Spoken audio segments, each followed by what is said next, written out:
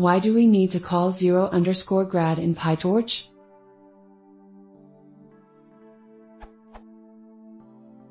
Why does 0_grad need to be called during training?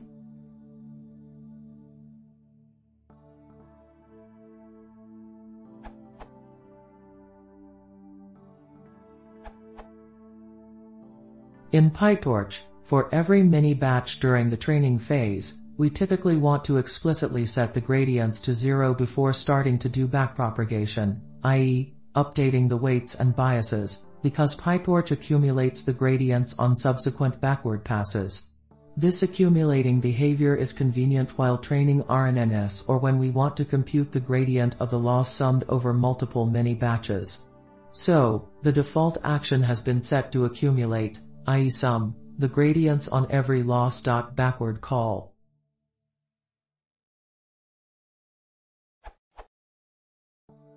Because of this, when you start your training loop, ideally you should zero out the gradient so that you do the parameter update correctly. Otherwise, the gradient would be a combination of the old gradient, which you have already used to update your model parameters, and the newly computed gradient. It would therefore point in some other direction than the intended direction towards the minimum, or maximum, in case of maximization objectives. Here is a simple example.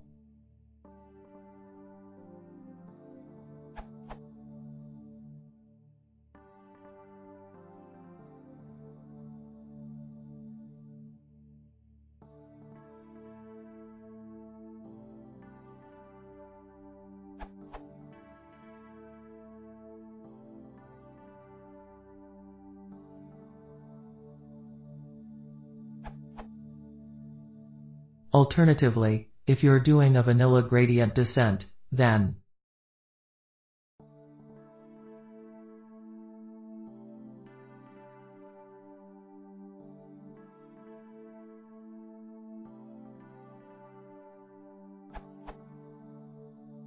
note: the accumulation, i.e., sum, of gradients happens when .backward is called on the loss tensor. As of v1.7.0, PyTorch offers the option to reset the gradients to none, optimizer.0_grad set_to_none equals true, instead of filling them with a tensor of zeros. The docs claim that this setting reduces memory requirements and slightly improves performance, but might be error-prone if not handled carefully.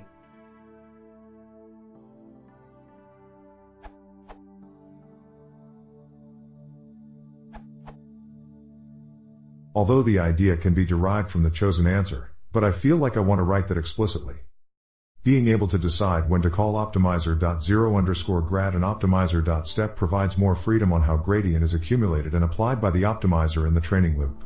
This is crucial when the model or input data is big and one actual training batch do not fit into the POO cart.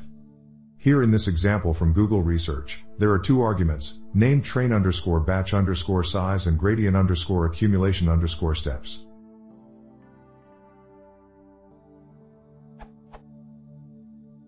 Train_batch_size is the batch size for the forward pass, following the loss.backward. This is limited by the POO memory. Gradient_accumulation_steps is the actual training batch size, where loss from multiple forward pass is accumulated. This is not limited by the POO memory. From this example, you can see how optimizer.0_grad may followed by optimizer.step but not loss.backward. Loss.backward is invoked in every single iteration, line 216, but optimizer.0_grad and optimizer.step is only invoked when the number of accumulated train batch equals the gradient_accumulation_steps, line 227 inside the if block in line 219. This URL.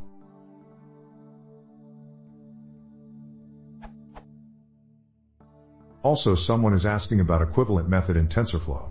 I guess tf.gradientTape served the same purpose. I am still new to iLibrary, please correct me if anything I said is wrong.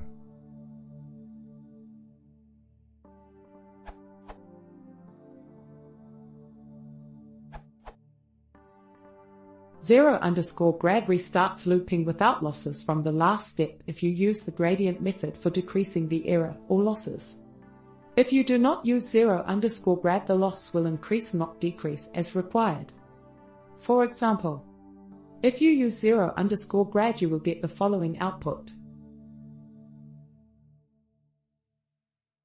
If you do not use 0_grad, you will get the following output.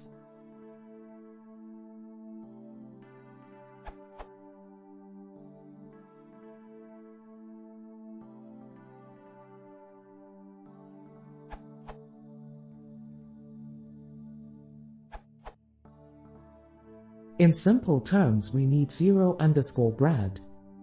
Because when we start a training loop, we do not want past gradients or past results to interfere with our current results. BQ's how PyTorch works, as it collects/accumulates the gradients on backpropagation, and if the past results may mix up and give us the wrong results, so we set the gradient to 0 every time we go through the loop. Here is an example.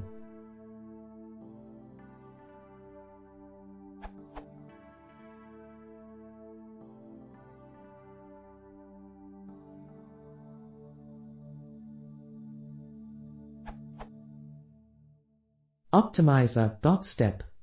In this for loop, if we do not set the optimizer to 0 every time the past value, it may get add up and changes the result. So we use 0_grad to not face the wrong accumulated results.